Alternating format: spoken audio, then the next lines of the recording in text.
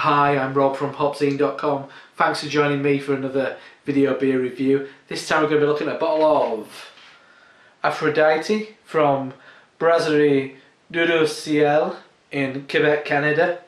And it is a 6.5% stout brewed with real cocoa and vanilla beans. That sounds amazing.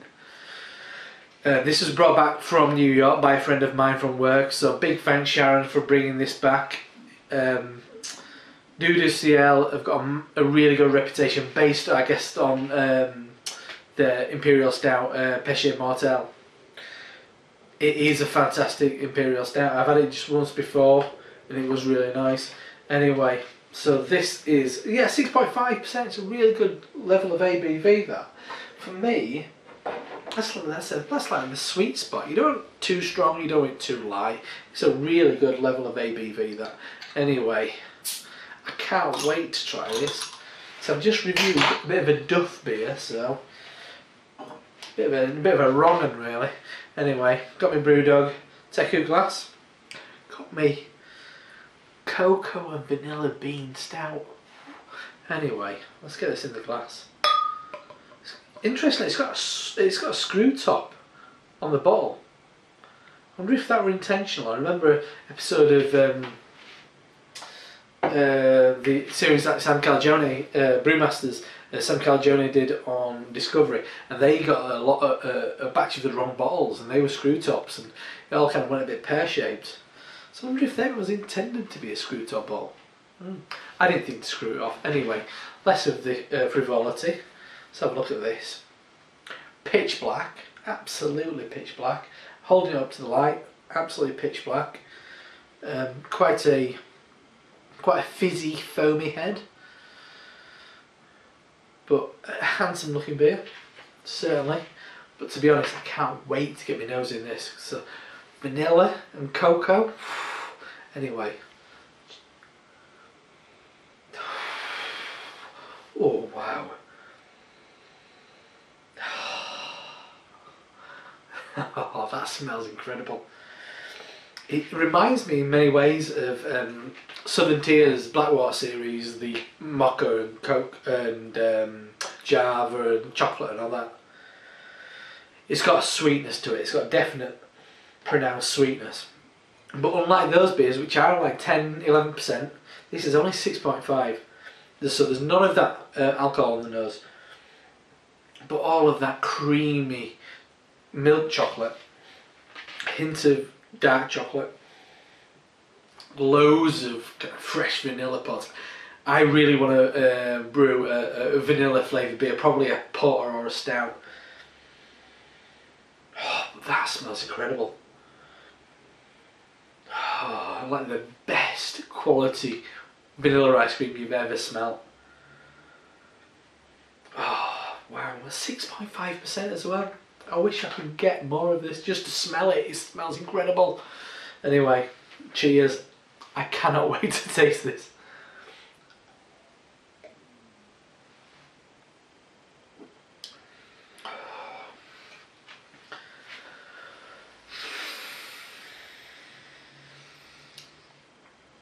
That's fantastic. That's fantastic. 6.5. I guess the only, I'm going to start with bad points. It's a little bit thin. It's only 6.5 though. I'll accept that. I will completely accept that for the wonderful taste that it has. It is a beautiful tasting beer.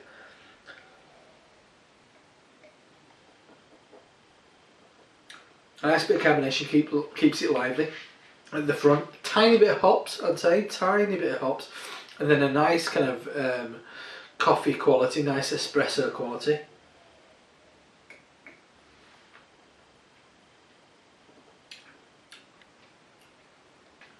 Yeah, it's the kind of blackberries and kind of black currant quality, which I'm thinking with the hops. It's lovely. It's a lovely combination of that kind of dark berries and coffee initially.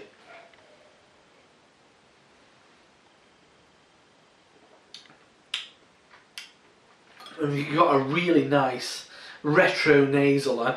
This is a phrase that I picked up in a book about Belgian beer. It's the after you've swallowed, it's as the aromas kind of circulate around your kind of nasal cavity. You're smelling them again, and it's got a real kind of expressive quality of coffee, and a really nice roasted malt edge, and black chocolate, like a really dark chocolate, and loads and loads of smooth, lush, sweet vanilla. It's a real wonderful sensory experience. The last time I had this kind of experience was with the Cantillon Lu Pepe, where it hits you in the mouth. You feel the carbonation, you taste the things, but then you get this additional kind of aromatic quality to it. Anyway, I'm talking too much. I'm not drinking enough.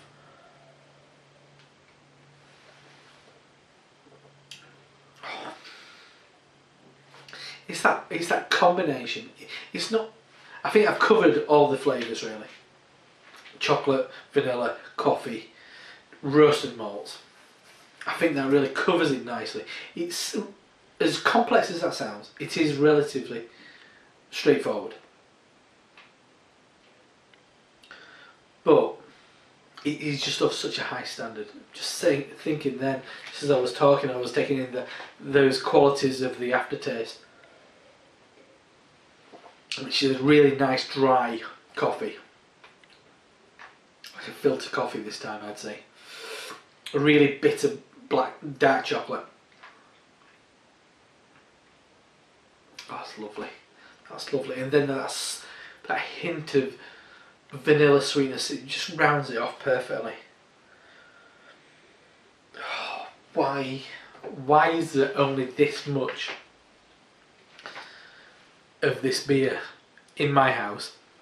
I'm sure there's not much more of it in the country, because that is a really memorable beer. That is an absolute corker, and 6.5%.